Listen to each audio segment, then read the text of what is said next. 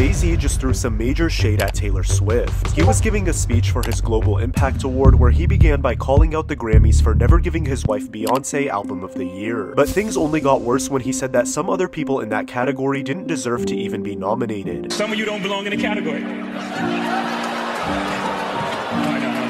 that was it.